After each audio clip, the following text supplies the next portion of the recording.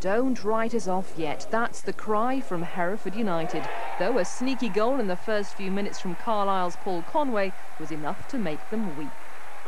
The top of the table team thought this was going to be the easiest 3 points of the season, especially after Chris Freestone put Carlisle further ahead with only a quarter of an hour of the match gone. But Hereford's Adrian Foster had a master plan. Before the game, he pledged to score a goal for each member of his family, and he did. So here's the first for his wife.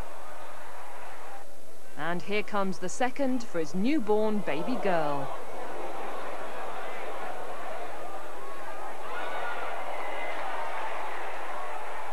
And here's one for himself. This steal took Hereford into the lead. 1, 2, 3, yes, you counted right, a Foster family hat-trick. Carlisle was stunned, Hereford probably were too, they nearly gave it all away. But Trevor Wood saved the day.